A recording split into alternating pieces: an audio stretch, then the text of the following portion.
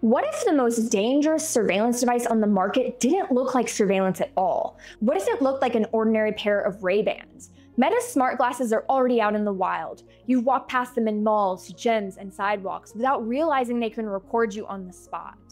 The warning light that's supposed to tell you is so faint that it might as well not even exist. A sticker or even a scratch can erase it completely. In this video, we're going to break down exactly how these glasses work, where that footage goes, how hackers can bolt facial recognition onto them to track strangers in real time, and most importantly, how you can protect yourself. I'm Addie Lamar. I've spent 15 years in cybersecurity, and today I'm pulling back the curtain on why the scariest surveillance tech is already walking past you in the streets. When you picture surveillance gear, you probably think of hidden cameras tucked into hotel lamps or spy tech locked away in government labs. What you don't think of is a pair of Ray-Bans hanging off of someone's face at the mall. But that's the trick. Meta partnered with Ray-Ban to build smart glasses that look completely ordinary, even fashionable. But under the surface, they've got microphones for audio, dual cameras tucked into the frames, touch controls, and direct integration with Meta's apps. Whoever's wearing them can record video, snap photos, or even stream live, hands-free, in real time, without ever pulling out a phone. From the outside, it looks like nothing more than sunglasses. No lens to avoid or phone you can spot, just another person in the crowd. That camouflage is what makes them so dangerous. And the one supposed safeguard is a tiny recording light that can be covered with a sticker, eyeliner, or a scratch. Once that's gone, you have no way of knowing that you're on camera. So what looks like style is actually surveillance. Let's talk about what's changed. It used to be if someone was filming you, they had to pull out a phone. You saw their lens and you had a chance to stop it. But that's over now. And here's the real cybersecurity issue. These aren't spyware, it's the hardware itself. With phones, at least you have signals like hands up, camera app opens, or shutter sounds. But with these glasses, you don't get any of that. You don't get a warning or any say in what happens. And the law assumes that the camera itself is visible. It breaks down when the recording device looks like ordinary eyewear. By the time you realize you were filmed, the data is already gone. It's saved, synced, and maybe categorized by the AI. But the real nightmare isn't just being filmed without knowing, it's what happens to that footage after it's captured. These glasses aren't local storage, they're part of Meta's ecosystem, and that means footage can instantly be uploaded, voice, face, body language, and all packaged as data before you even ordered your next drink. And here's the real problem. Once it hits Meta's cloud, your consent means nothing. That clip, it's training data. Meta systems can cross-reference faces, GPS locations, and voice patterns. Even if someone deletes the clip on their end, the underlying math stays behind. They call them embeddings. They're mathematical fingerprints of your face and voice. They stick around long after you think the video's gone. So this isn't just about Meta making money. This is about how surveillance by individuals feeds into massive corporate systems. One night out can turn into hundreds of data points stored in databases you'll never see. And if consent can be erased online that easily, what happens when it disappears in real life too? In cybersecurity, consent is built on two things: knowing that you're being recorded and having the ability to say no. These glasses remove both. And here's where things get darker. With companies, your data is used for profit. At least there are rules, disclosures, and lawsuits, but people wearing smart glasses are unpredictable and unregulated. They're motivated by obsession, humiliation, or just plain cruelty. No, they don't have terms of service that they adhere to or a privacy policy, just human impulse. Once someone captures you, they own the file and the story. You lose control over how you're portrayed. You could be turned into entertainment, humiliated, doxxed, or even fed into an AI model with zero accountability. So now the question becomes, which threat is worse? The one driven by profit or the one with no rules at all? And we don't have to wonder.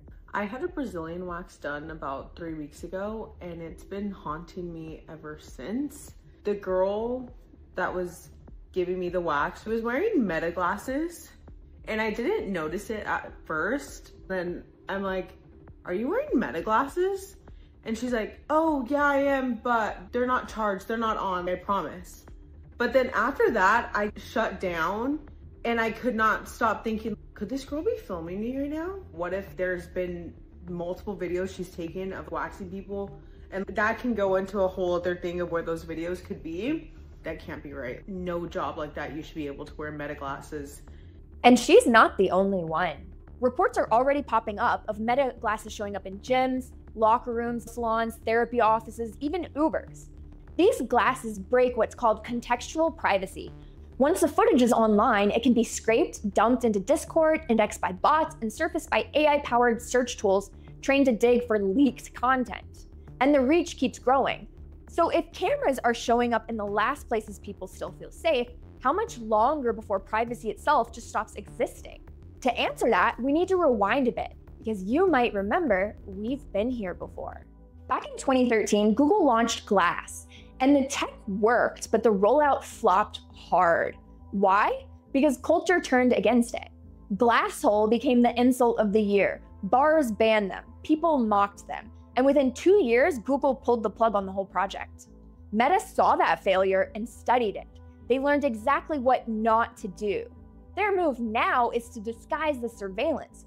Instead of sci-fi looking gear, they partner with Ray-Ban, which is the most normal looking sunglasses brand on the planet. It has clean design, familiar frames, and a camera so small that you have to squint to even notice that it's there.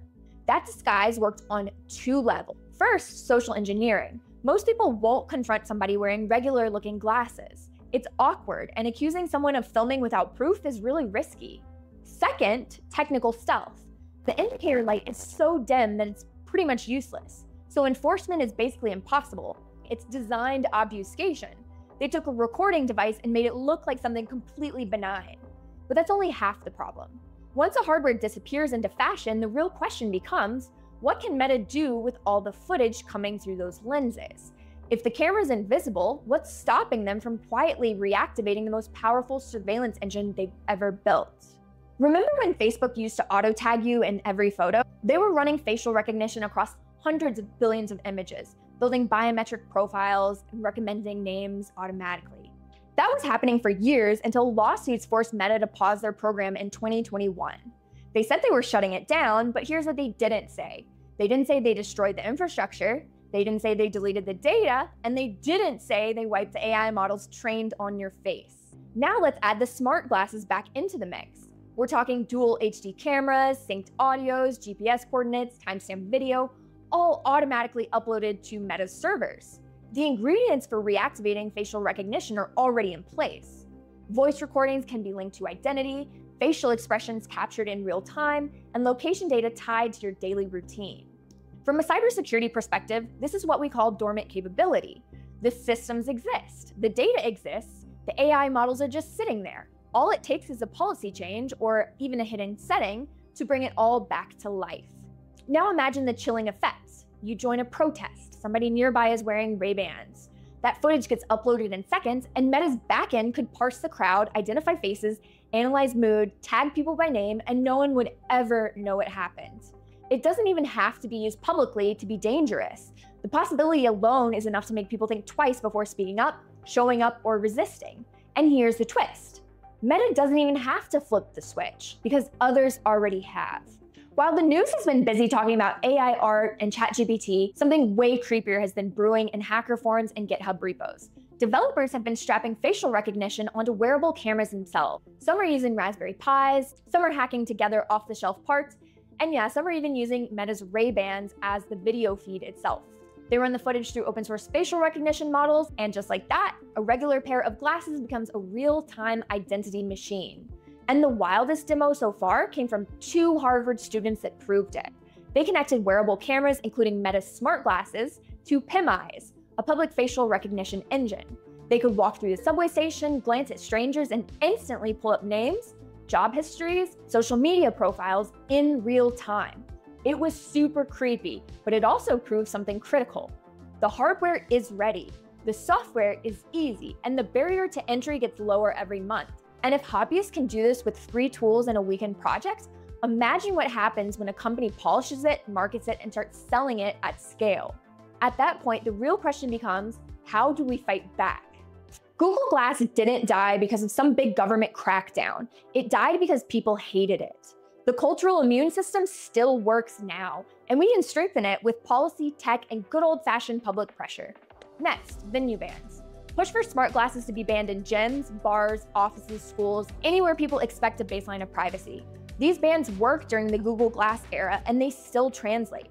A simple sign can make a big difference. Now let's talk policy, the legal levers that actually close the consent gap.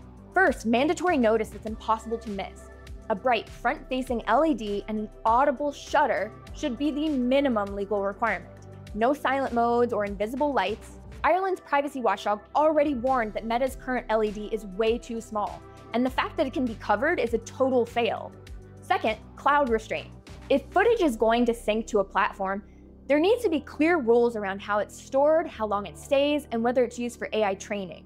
Meta's already admitted that some of its AI features do train on user photos, and in most systems, deleting a file doesn't delete the embeddings left behind.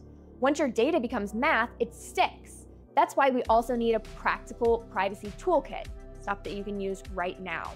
Let's break it down into 3 parts: detect, disrupt, and defend. Detect. This means to learn what to look for. Smart glasses usually have a small pinhole lens. If someone covers the LED, you have no signal at all that they're recording you. Disrupt.